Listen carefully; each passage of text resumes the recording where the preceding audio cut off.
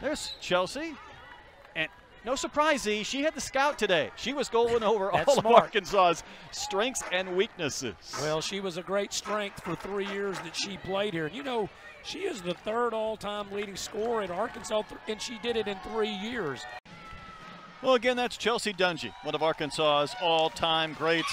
What an incredible career she had as a Razorback. You think about finishing with 32 straight double-figure scoring performances, the UConn game, the Florida game. After shoot-around today, Z, she took her new team up around Bud Walton Arena, showed off a few of her displays, kind of gave them a pep talk about what is possible when you dream big and put in a lot of hard work.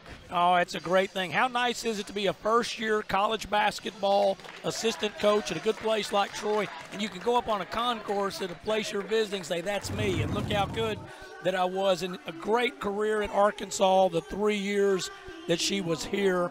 And really the only thing missing was a deep run in the tournament. Yep. She did everything else.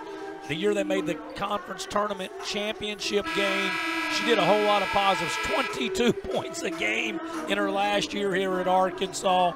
And she had an extra year left because of COVID. She'd have came back, she'd have shattered every scoring record. Got a chance to go to the WNBA and look at Troy Trojans, and that's Chelsea Dungee's mom, Shy. Now, she's made that trip over from Oklahoma several times during her playing days. This is the first time Mom has ever seen her daughter coach. And how about that custom-made shirt, see, with the Troy Trojans I love that. And Razorback logo. How about that? She got that hog on there, and she got Troy, who obviously that's who she has to support now with her daughter being on the coaching staff. Her mom was at every game over here when Chelsea was playing. Even the year she set out, transferring from OU, I was on the men's staff as an assistant, and her mom would come over for a lot of the games when Chelsea wasn't playing, but she was in the program and really enjoyed